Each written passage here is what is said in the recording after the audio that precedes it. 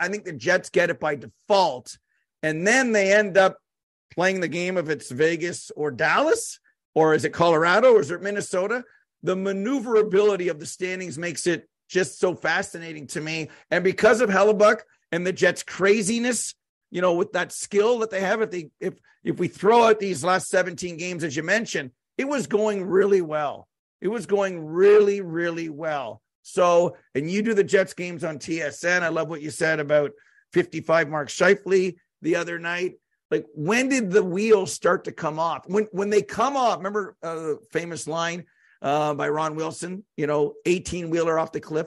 Do 18-wheelers as they're going off the cliff, do they ever get saved? Like, once they go over, could they land on a bed of roses? Does it work that way? Like, can the Jets salvage the sauce?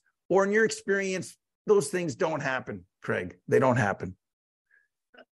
I'm an optimist. Okay. I'm an optimist. So my answer is yes. Can they salvage it? Yeah, I think they can. I think 54 games this season, they were really good. They were one of the best defensive teams in the league, an area they really improved in. They had Connor Hellebuyck playing at Vezina Trophy level. The scoring was there, like 54 games. And then, you watch and what ends up happening, Steve? You play 2 games. We weren't good. And then 2 games turns into 4. And then 4 turns into 6, and you're kind of going, okay, we got to get our game in order. Well, they're at 17 games now, and their game isn't in order. There's a saying that I use all the time. If winning was easy, everybody would do it. It's hard to win in this league. It's hard to win in any league. I don't care where you're playing. Hard to win.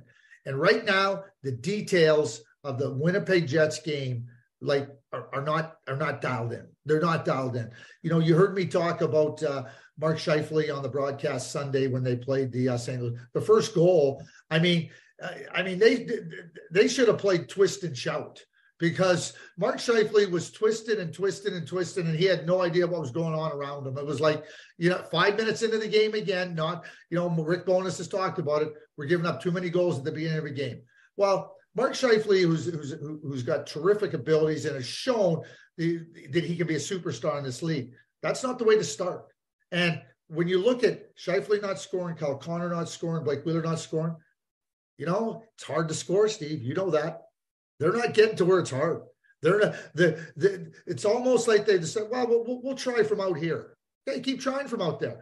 The results are in. The results are in. You're not having success. You know what it takes to have success. That's why I'm an optimist. It's not like Rick Bowness or the players have to be shown a way. They just have to be reminded of the way that got them to where they were in the first 54 games. And maybe because of the tortoise race, if the Jets shed the house on their back, they'll pass the other 2 teams